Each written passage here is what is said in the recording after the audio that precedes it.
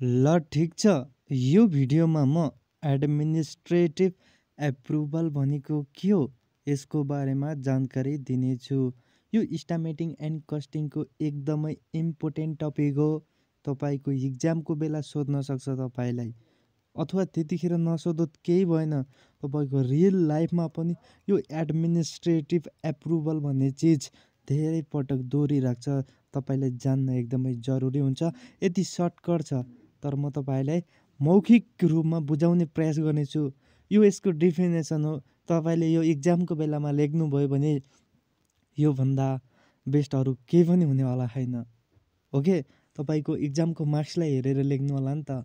धेरै लम्बाएर चौडाएर लेख्न जरुरी छैन, एक्ज्याक्ट पोइन्ट टु पोइन्ट लेख्न जरुरी छ। त्यसैले साथीहरू, let's start this video. Okay, म तपाईँले सुरुमै भन्न चाहन्छु, इस्टिमेटिङ एन्ड कस्टिङका अरू टपिकहरूमाथि जान चाहनुहुन्छ भने इस्टिमेटिङ एन्ड कस्टिङको प्लेलिस्ट बनाएको छ, त्यहाँ गएर भिजिट गर्नु होला है त। हेर्नुहोस्, यहाँ भनेको छ कि एडमिनिस्ट्रेटिभ अप्रुभल। एडमिनिस्ट्रेटिभ अप्रुभल, अब यिनीहरूको मिनिङ जान्न जरुरी हुन्छ कि खासमा साथीहरू। जब हामीले यिनीहरूको मिनिङ थाहा हुन्छ तब यिनीहरूले भन्न खोजेको कुरालाई बुझ्न सजिलो हुन्छ कि। प्रशासनिक अप्रुभल भनेको के हो? काम गर्नका लागि अनुमति दिने हो कि। अप्रुभल भनेको अनुमति, काम गर्नका लागि हो चाहे जे गर्नका लागि हो, अनुमति दिने अप्रुभल भनेको हो के। एडमिनिस्ट्रेटिभ भनेको प्रशासनिक। ओके, प्रशासनिक भनेको के हो भनेर भन्नु होला अझ फेरि। प्रशासनिक भनेको के हो? तपाईँको जस्तै कुन गाउँपालिकामा हुनुहुन्छ, या नगरपालिकामा हुनुहुन्छ, या उपमहानगरपालिकामा हुनुहुन्छ, या महानगरपालिकामा हुनुहुन्छ है, हो त्यहाँ तपाईँको प्रत्येक ठाउँमा के हुन्छ? एडमिनिस्ट्रेटिभ प्रशासनिक हुन्छ। त्यहाँ हुन्छ नि रुल्सहरू हुन्छ। तपाईँको गाउँपालिका त्यहाँ कार्यालयहरूमा जानुभयो भनेपछि त्यहाँ विभिन्न रुल्सहरू हुन्छ, हो तिनीहरूबाट हामीले अप्रुभल लग्नु पर्यो। के को लागि? पहिला पढौँ डेफिनेसन, त्यसपछि क्लियर हुन्छ।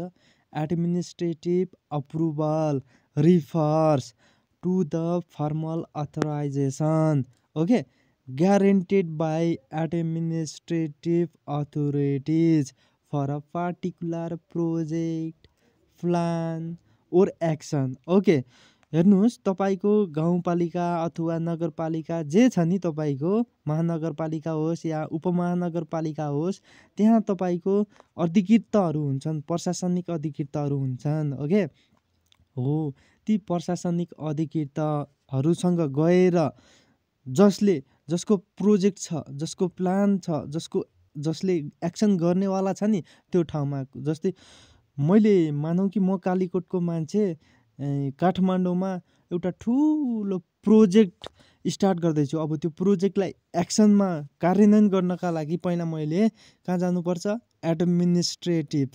एडमिनिस्ट्रेटिभ प्रशासनिक कहाँ जानु पर्यो? अधिकृत कहाँ जानु पर्यो? त्यहाँको को छ त? मेन मान्छे हो। त्यहाँ गएर तिनीहरूसित हामीले ल है, म यहाँ यस्तो यस्तो प्रोजेक्ट स्टार्ट गर्दैछु, यो प्रोजेक्ट स्टार्ट गर्नका लागि मलाई अनुमति दिनु पर्यो। त्यहाँ रुल्स हुन्छ नि त।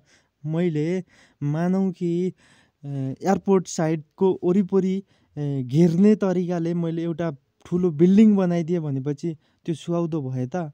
अनि एरोप्लेन कसरी ल्यान्डिङ गर्ने त? कसरी टेकअप गर्ने त? हो त्यो कुरा समस्या हुन्छ नि त। त्यसैले एयरपोर्टको साइड नजिकै ठुला बिल्डिङहरू घेर्ने तरिकाले गर्न मिल्दैन नि त। हो, भोलि बिहान मेरो यो प्रोजेक्ट, मेरो प्लान रणनीति टाइपको हुनसक्छ। भोलि बिहान कम्युनिटीलाई डिस्टर्ब पुर्याउन सक्छ। त्यस्तो कुराको ख्याल गरे हुन्छन्। जस्तो पुलिसहरू त्यहाँ भोलि बिहान उजुरी पर्न सक्छ, भोलि बिहान लफडा हुनसक्छ। हो, त्यस्तो लफडा नहोस्। जे पाए त्यही खालको प्रोजेक्टलाई स्टार्ट गर्न नमिल्ने, त्यसो भएको कारणले, अथवा यहाँ यस्तो ठाउँमा हाम्रो यो एरियामा कसले कस्तो प्रोजेक्ट स्टार्ट गर्दैछ त्यो कुरा सबैलाई थाहा होस्। कहीँ आतङ्कवादीवाला प्रोजेक्ट त होइन। हो, त्यस्तो कुरा थाहा पाउनका लागि एडमिनिस्ट्रेटिभ अप्रुभल लग्नुपर्छ। अनि तब एडमिनिस्ट्रेटिभ अप्रुभलको रुल्स हुन्छ, नियम हुन्छ। त्यो रुल्स नियमलाई नमिचिएको छ भनेपछि, त्यो रुल्ससँग म्याच गरेको छ भनेपछि तिनीहरूले अप्रुभ गरिदिन्छन्, अनुमति दिन्छन्। ल ठिक छ, तपाईँको प्रोजेक्ट राम्रै रहेछ, ल ठिक छ, तपाईँले प्रोजेक्ट स्टार्ट गर्न सक्नुहुन्छ। यो नियममा, यो टर्म एन्ड कन्डिसनमा तपाईँले प्रोजेक्ट स्टार्ट गर्नुहोस् भनेर भन्छ। यदि होइन त्यो प्रोजेक्ट बनाउने मान्छेको त्यसको प्लान त्यसको एक्सन नै खतरा छ, देशलाई नै हानिकारक पुर्याउनेछ, त्यहाँको कम्युनिटीलाई नै हानिकारक पुर्याउनेछ, यानि कि एउटा एडमिनिस्ट्रेटिभ अथोरिटीको नियम हुन्छ कि रुल्स अलरेडी बनाएको हुन्छ है। कस्ता कस्ता प्रोजेक्टहरू कस्ता कस्ता एक्सन गर्न खोजेपछि तिनीहरूलाई अप्रुभ गर्ने त कस्ता कस्तालाई चाहिँ नगर्ने भन्ने कुरा पहिल्यै डिटरमाइन गरेको हुन्छ। हो त्योसित म्याच गऱ्यो भनेपछि अप्रुभ गर्ने, म्याच गरेन भनेपछि अप्रुभ नगर्ने, हो त्यस्तो हुन्छ। हो त्यसैका लागि कुनै पनि व्यक्तिले कुनै पनि प्रोजेक्ट स्टार्ट गर्नुभन्दा पहिला व्यक्ति अथवा अर्गनाइजेसनले हो क्या त्यो प्लान त्यो एक्सन पहिला कहाँ जानुपर्छ, अथोराइजेसन केका लागि, एडमिनिस्ट्रेटिभ अथोरिटी कहाँ जानु पर्यो। एडमिनिस्ट्रेटिभ अथोरिटीले एप्रुभ गरेपछि त्यो प्रोजेक्ट त्यो प्लान त्यो एक्सनलाई त्यसपछि काम गर्न पायो, नत्र पाएन, काम गर्न पायो नत्र पाएन। अझ फेरि यो एडमिनिस्ट्रेटिभ अप्रुभल कहाँ गएर अनुमति पाएर मात्रै भएन, फेरि टेक्निकल सेक्सन भन्ने हुन्छ। यो पाइसकेपछि फेरि टेक्निकल कहाँ जानुपर्छ, हो त्यो टेक्निकल सेक्सनको बारेमा हामी अर्को भिडियोमा डिस्कस गर्नेछौँ। जान्नका लागि च्यानललाई सब्सक्राइब गरेर वेट गर्नुहोला।